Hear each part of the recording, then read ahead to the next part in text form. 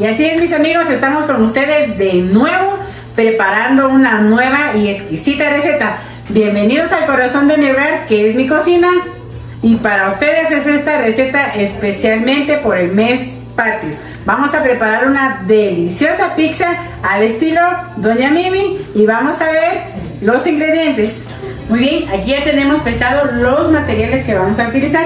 Vamos a utilizar 4 libras de harina dura. ¿De cualquier marca? Pues pueden utilizar la Golmeda o la Covadonga, que son buenas para esta pizza. Y también vamos a utilizar una onza.25 de azúcar. Vamos a utilizar una onza de sal, una onza completa, 2 onzas de levadura. Déjenme comentarles de que yo voy a utilizar de esta levadura que viene en barra.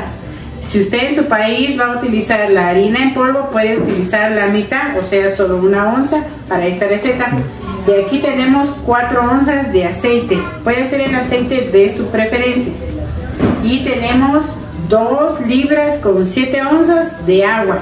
Va a tener que ser específicamente así para que nuestra pizza pues nos salga a punto y nos salga bien. Y vamos a empezar a preparar.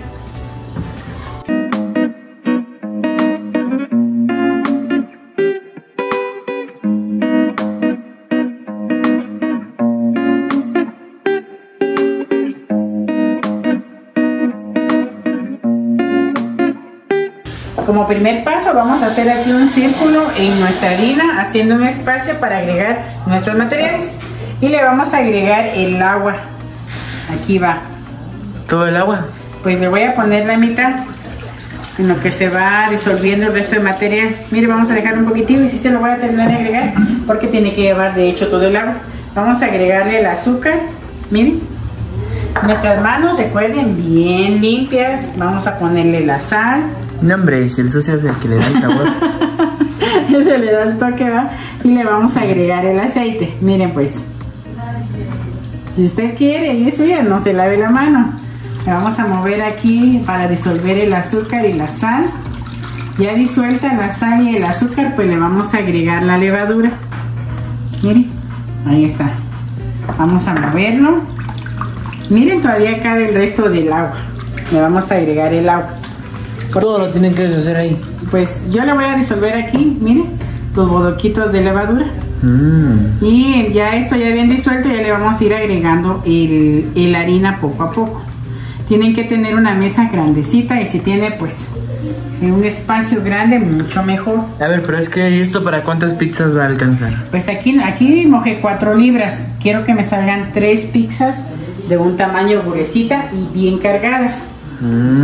Le vamos a poner casi cerca de 2 libras a la bandeja para que nos salga bien. Si nos va a salir muy delgadas, entonces, aunque son ricas, pero salen muy tostadas. Miren, que casi termina. Así ya disuelto todo, tienen que ir jalando la harina poco a poco, de adentro hacia afuera, poco a poco, para que no se nos vaya a regar este agua. Miren, ahí va cayendo. Lo van a hacer lentamente. ¿Cómo está? Miren. Muy bien, poco a poco la masa se les va a estar haciendo así. Y usted vaya dándole sin miedo. Ahí, tele.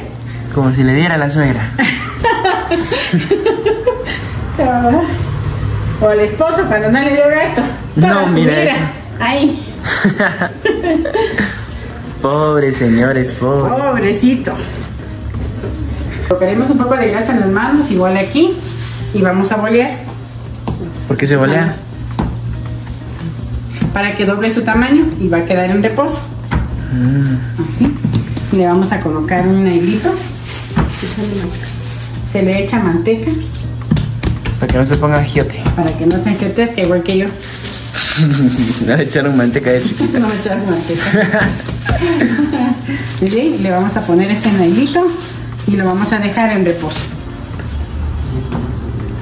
Muy bien, en lo que reposa las masas, vamos a colocar aquí agüita para cocer la salsa. Vamos a preparar la salsa que le vamos a agregar a esta pizza. Aquí tengo yo aproximadamente 3 libras y media de tomate, ya están limpios y los vamos a poner a cocinar. Los voy a cocinar así. ¿Qué los va a poner a cocinar? Así los voy a poner a que me preparen unas enchiladas. Así, ¿verdad?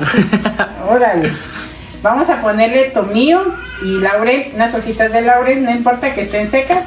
Y aquí le vamos a poner las cabecitas de cebolla. Aquí tengo 5, son pequeñitas. Ustedes tienen una grande, pero yo aquí tengo pequeñitas.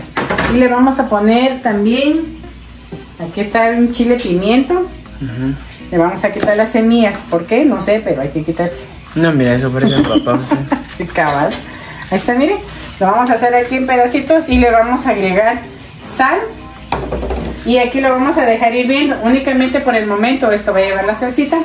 Y lo vamos a dejar por unos minutos y ahora vamos a pasar a preparar el queso, el jamón y el pepperoni. Aquí ya empecé yo cortando ya el empaque del queso. Y ¿la harán cuánto de queso es eso? aquí hay aproximadamente casi 6 libras de queso. 6 libras de queso. Ajá. Vamos a agregar 2 libras de queso por cada pizza para que salga rica. La gran ventaja de prepararnos nuestra propia pizza en casa es que podemos agregarle más material de lo que lleva. Y aquí vamos a utilizar este jamón. Vamos a empezar por cortar el queso. Lo vamos a hacer aquí en trozos, pues lo vamos a rallar. Hay queso que viene ya rallado, pero a mí no me gusta mucho, no es tan chicloso, prefiero este de barra. Pues comprarlo en barra trae más, no rinde más. Lo vamos a hacer así. Miren, para abajo, para abajo, para abajo. No, la canción. Ahí está, miren. Y lo vamos a hacer todo así. Miren qué fácil es de preparar, miren. Miren cómo queda y así lo agregamos a nuestra pizza.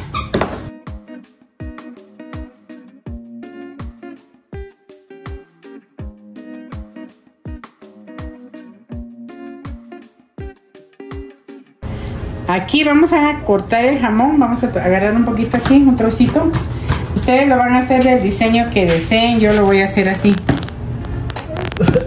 ¿En triángulos o en cuadros? Algo tipo triángulo.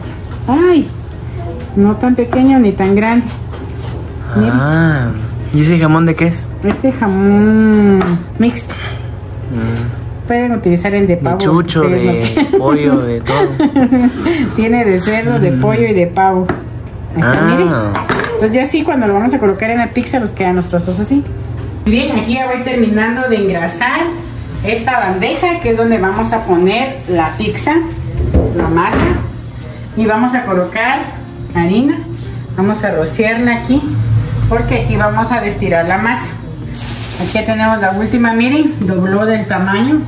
Ah, cómo quedó, miren. Y la vamos a hacer así.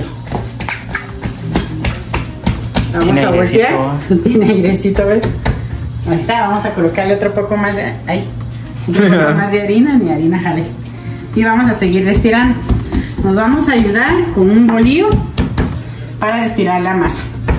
Mire, mire cómo quedó esponjadita. Y a esto le vamos a poner fuerzas. Vamos a seguirla moviendo, no tengan miedo. Y vamos a seguir moviendo. Miedo, no hay fuerza la que falta. Vaya miedo a romperla. Mire. Y vamos a seguirla destirando. No es tan complicado, solo es cuestión de, mire, de agarrarle el ritmo para destirarla. Mire. Ahí es donde les digo que no tengan miedo, que se les va a romper. Vamos a seguir estirando. Dele vuelta así como hacen los pizzeros de Italia. Capaz me queda prendida en la cabeza. Okay. Le un poquito de harina. Muy bien, aquí ya lo voy a terminar de destirar. Lo voy a ir tallando a la bandejita. Miren. Ahí está, ¿ven? Luego esta otra esquina. Se estira en la mesa. Luego aquí. ¿Por qué no solo directamente en la lata? Pues se puede, rompe más. Tal vez no, por esto no se puede. Si fuera plana, cierto. Entonces sí. Pero como esta lata es una bandeja de pan o para pan, entonces mire, como ahorita le queda siempre un poco de aire. Y a la hora de meterlo al horno, pues no queremos que se nos infle y se nos eche a perder la pasta. Entonces le vamos a hacer unos pequeños cortes con el cuchillo, del lado contrario del cuchillo. Unos pequeños piquetazos para que a la hora de que crezca se pueda preparar bien y no tengamos ese problema. Ahí está. La vamos a dejar nuevamente en reposo por unos minutos para que suba y se esponje. Aquí ya están cocidos estos tomates y lo vamos a licuar. En lo que licuamos ya el sartén se está calentando con un poquito de aceite para agregar. Aquí con el aceite ya caliente le vamos a agregar 2 dientecitos de ajo y lo vamos a freír un poquito. Estos dientecitos se van a sacar luego que la salsa ya esté. Dejamos caer la salsa y que suene pues. Ahí está. La vamos a dejar hervir por unos minutos en lo que licuamos el resto. Muy bien, vamos a precocer la masa. Aquí le voy a agregar yo a la salsa un poco de aceite de oliva. Esta es una de la misma salsita que cocimos, pero le agregamos el aceite. Falta un poquito. Muy bien, y se lo vamos a agregar a la masa.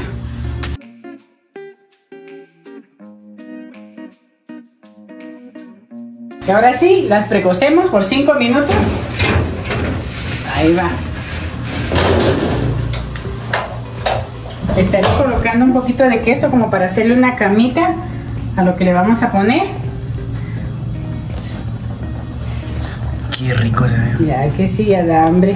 Bueno, de hecho ya tengo hambre. Yo tengo hambre. Pero lástima, no te voy a dar. Ah, abusiva. Ahí está.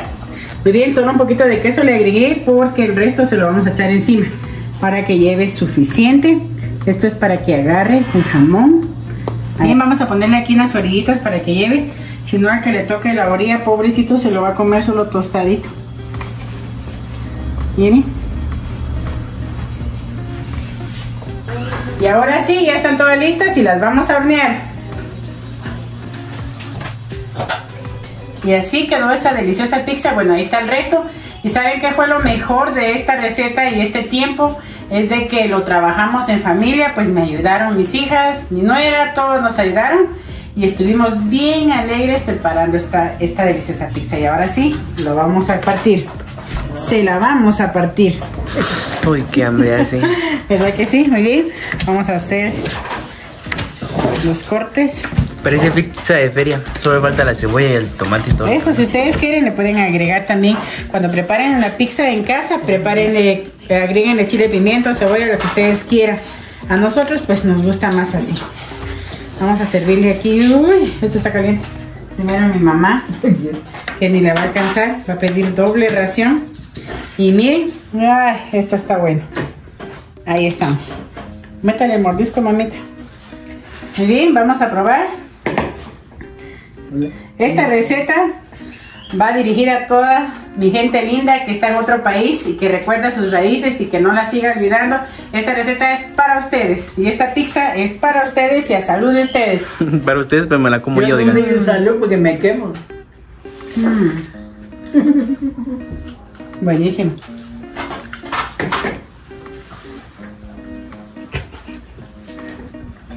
¿Le gustó? Bueno, pero me lo he hecho así. Esta receta es para ustedes, pero yo me la como. Bendiciones. Adiós, Dios lo bendiga.